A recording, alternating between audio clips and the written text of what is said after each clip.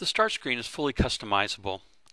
You can move tiles around to new groups. If you place a tile in a spot, it will move all the other tiles around it automatically.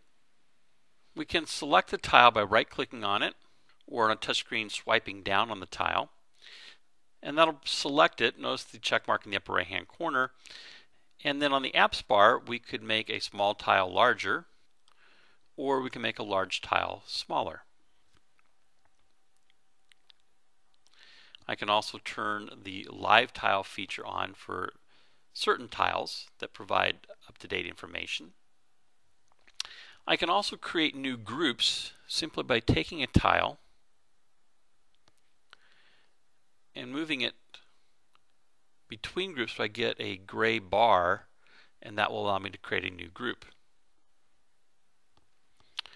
I can also select a tile and I can unpin it from the start screen.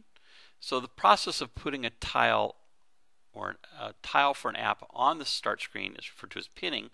Unpinning removes it. So I can unpin it and get rid of it. If I want to bring it back, I can go to All Apps, find the app that I want to include, so right-click on it or swipe down on it and choose Pin to Start. Added apps will appear on the right-hand side, so I can drag it to wherever I want.